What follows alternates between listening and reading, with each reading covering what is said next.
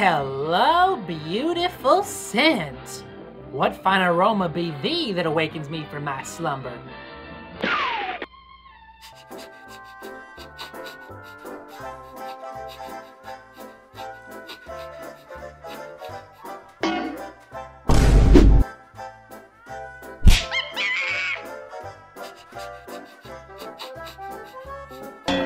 Of course!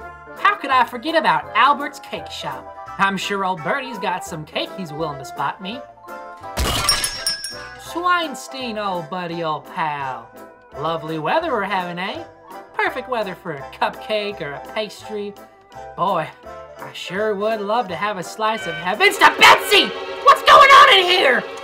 Sorry, Wally. I'm in some real deep baloney right now. But what happened? It's a madhouse in here. I made a special celebration cake for Christopher Owl's Christmas party, but somebody broke in and stole it last night. I got a rush to make him a new one, but the batter keeps splatting. The oven is on fire, all my machinery is buzzing, and all the doors... Say, Bertie, why don't I track down the thieving son of a gun that stole it? I've got a real sniffer for sniffing out crooks. Oh, gosh, Wally, you do that to help poor little me out. Of course, Al. This looks like a job for Detective Wally Rabbit. You just put detective in front of your name. You don't even have a costume or anything. Worry not, fair citizen. I shall return your lost goods with great haste. Oh, gee whiz, I'm screwed. Now the first step in any good detective's case is to look for clues. Hey, you two! You thought I wouldn't notice? You two just crossed the street and didn't even look. Could have gotten hit by a car.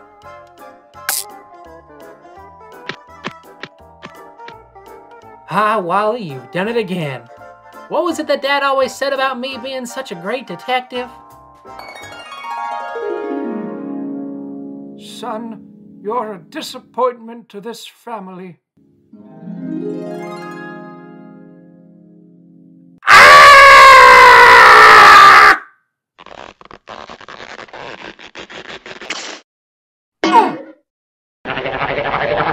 Oh gosh, I really messed up big time.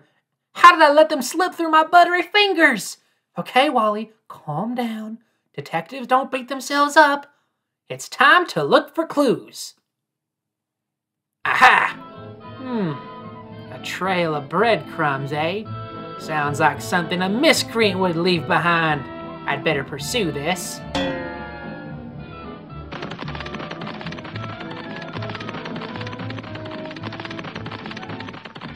Ouch!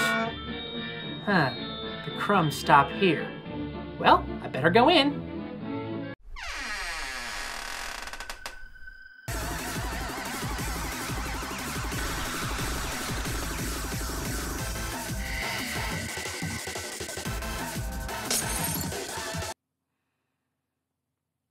Hello, Dr. Porcupine? Yes, I'll need to schedule better make it 3 sessions next week. Okay, perfect. Okay, bye-bye now. These breadcrumbs just keep going forever. Whoever these miscreants are, they're willing to lug that cake around. They must be pretty determined.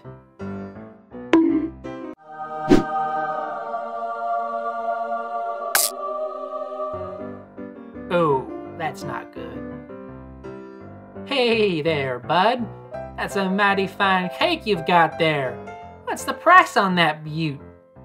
250 coins. What? That's outrageous! Ah, fine, whatever.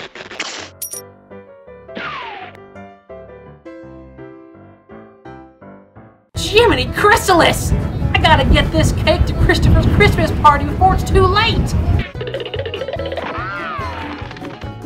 Ah, come on, turn green! Hey, watch where you're driving, moron! No!